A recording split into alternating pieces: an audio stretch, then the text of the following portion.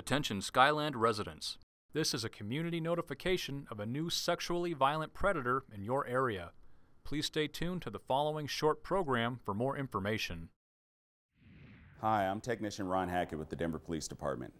The Sex Offender Registration and Compliance Unit at DPD is responsible for the registration, monitoring, and tracking of all registered sex offenders and sexually violent predators who live in the city and county of Denver. Here's a brief history of sex offender legislation in Colorado. Our state laws trickle down from federal government mandates. In 1994, we had the Jacob Wetterling Act, which mandated that states would establish a sex offender list. Megan's Law of 1996 said that the public would have access to those sex offender registration lists. The Pam Lichner Act of 1996 stated that some offenders might have to have lifetime registrations. And the Adam Walsh Act of 2006 unified sex offender laws across the country. In Colorado, the legislature has determined that sexually violent predators, by definition, pose a higher risk to the community at large, and therefore mandated that upon their release from the Department of Corrections, the community must be notified. Sex offender notification in Colorado happens in two ways. The first is passive and ongoing through the sex offender registration process, which is a list maintained by local police departments. The second way is active, via community notification for those offenders determined to be sexually violent predators by the courts or by the parole board. Most sex offenders in Colorado are supervised by the criminal justice system in our communities. Most sex offenders engage in crossover behavior, which means they may have been arrested for one type of crime, but be apt to commit another. Many sex offenders have no criminal history at all prior to their arrest. There is no typical sex offender, but all tend to be deceptive, manipulative, and secretive. 80 to 93% of sex offenses are committed by someone known to the victim. Sexual deviancy begins in mid to late adolescence. Sex offenses are not impulsive. They are usually carefully planned, and most sex offenders are male. The community has a vested interest in helping offenders to be successfully managed in the community. Sex offenders have the same need for housing and employment as any other citizen. Any citizen who uses sex offender information to harass, threaten, or intimidate an offender will be subject to criminal prosecution. There are approximately 16,500 registered sex offenders in the state of Colorado. About 65% of convicted sex offenders are placed in the community on probation. The remainder are in the Department of Corrections or Community Corrections. Offenders may be caught for one type of offense, but be at a high risk to commit another type. Crime of conviction is only one indicator of risk. A sexually violent predator must register with the Denver Police Department Sex Offender Registration Unit every 3 months for the rest of their life. The offender's residence must be verified quarterly by the Denver Police Department. The full sex offender registration list is available by calling the Denver Police Department Identification Bureau at 720-913-6756. Convicted felons and those with multiple convictions are posted online at denvergov.org/police. Remember, sexually violent predators do not represent all dangerous sex offenders. The community notification process and sex offender registration are not a complete deterrent to sexual assault.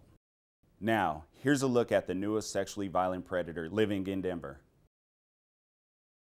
Here's an overview of the registered sex offenders currently living in Denver. There are 2,342 total living within city limits. In Denver Police District 2, there are 382. Precinct 212 has 60 registered sex offenders. Of those, 41 have felony convictions and 19 have misdemeanor convictions.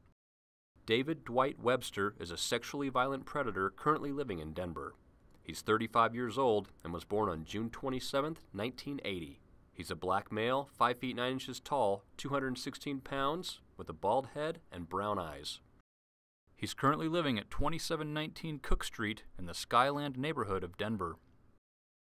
Schools located within 1 mile of this offender include St. Elizabeth's School at 2350 Gaylord Street, Barrett Elementary at 2900 Richard Allen Court, Columbine Elementary at 2540 East 29th Avenue, Pioneer Charter School at 3230 East 38th Avenue, Excel Institute at 3050 Richard Allen Court, Prep Academy at 2727 Columbine Street, Manual High School at 1700 East 28th Avenue. Parks located within 1 mile of this offender include City Park, Boyd Park. Bus routes located within 1 mile of this offender include Route 2828B, Madison Street, Steele Street, and 28th Avenue. Route 40, 26th Avenue, and Colorado Boulevard. A brief history of charges against this offender. Attempted sex assault, overcome victim's will, and second-degree assault, cause injury with deadly weapon. He's not currently on parole or probation and registered with the Denver Police Department on May 18, 2016 to 2719 Cook Street in the Skyland neighborhood of Denver. Past charges against this offender include assault, disturbing the peace, possession of drug paraphernalia, shoplifting, distribution, manufacture, dispensing, sale, or possession of a controlled substance felony. David Dwight Webster has been determined a sexually violent predator after meeting the following criteria. Criteria 1. Age 18 or older on the date of the offense, or under 18 and tried as an adult. The offender was 23 years old at the time of the offense.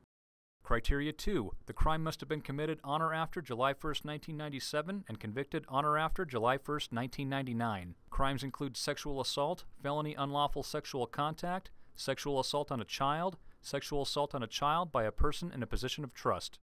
The offender was convicted on March 8, 2005 for attempted sex assault, overcome victim's will, and second-degree assault, cause injury with deadly weapon. Criteria 3. The relationship to the victim was one of the following. Victim was a stranger to the offender, or the offender established or promoted a relationship with the victim primarily for the purpose of sexual victimization. The victim was an adult female. The offender was not known to the victim. Criteria 4. Positive results are the passing of a risk assessment instrument administered by probation parole staff and a qualified treatment evaluator. Positive results include an assessment for the presence of a mental abnormality, a level of denial regarding the offense, treatment appropriateness and motivation, presence of sexual deviant interests. The offender was evaluated by the Colorado State Board of Parole with positive results, determining him to be a sexually violent predator.